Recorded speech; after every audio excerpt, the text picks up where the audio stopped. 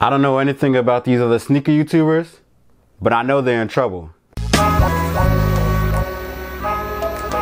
What's going on, everyone? My name is John. You're watching Solepost, and this is another Solepost unboxing. Today we take a look at the Air Force 270 in the Olympic colorway. Now, the Air Force 270 in the Olympic colorway pays homage to the Dream Team and their classic 1992 run. Charles Barkley that year wore the Air Force 180, which is one of my favorite basketball shoes ever. And the Air Force 270 is essentially a modernized version of that shoe. So while they've been releasing a bunch of classic colorways adapted for the shoe, they've never actually released a shoe that actually pays homage to Charles Barkley, who wore that shoe basically like his own signature shoe. Until now, this is the first one. First, let's take a look at the box. The box is the standard red and white Nike sportswear box, and the colorway is obsidian, metallic gold, and gem red. Now let's take a look at the shoe. The shoe has a much more premium look than past Air Force 270s. That's not to say it's a more premium release, it just has a more premium feel. You have the suede overlays as well as the giant overlay by the ankle and the largest Air Max bubble in the history of Air Max, as well as the 4-foot strap. Those are kind of the standout features of the Air Force 270. And after owning quite a few pairs of these, I can honestly say this is one of the most comfortable shoes to release this year. Taking a look at the toe, you have a suede toe, and this is obsidian. And the toe on this shoe feels a lot softer than other suedes on the Air Force 270, which is quite the feat considering that most of the Air Force 270s released thus far have a very soft suede. So for them to up the ante on this one, it's just taking my love for the shoe that much further. And you also have these small perforations as well as the gem red lining. Moving towards the tongue, you have the obsidian tongue, and this is a neoprene tongue, as well as the gold Nike swoosh right on the tongue tag and the blue pull tab.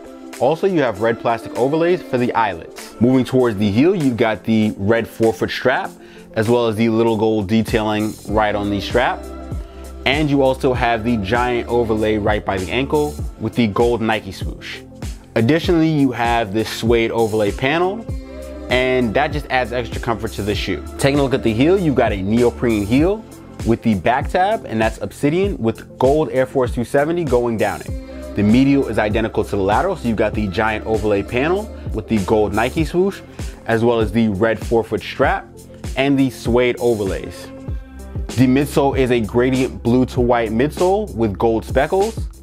And you have, of course, the large air bubble, which extends around the shoe. And you have an obsidian outsole. When I look at this shoe, I think of quite a few Olympic shoes, but the Air Force 180 is not one of them. But the suede on this shoe feels so much better than a regular Air Force 270 that I can't really dock too many points off for it. And overall, I think this is a great quality shoe. And if you don't own a pair of Air Force 270s, definitely pick them up because this is one comfortable shoe. Now let's get some detailed looks of the shoe, and I'll catch you after the jump.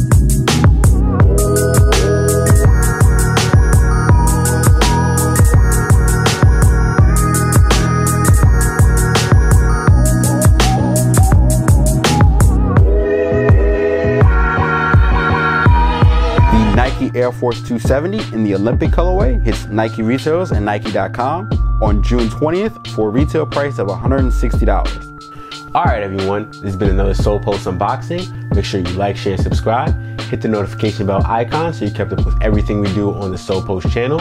Check out solepost.com for more news, sneaker releases, and sneaker info.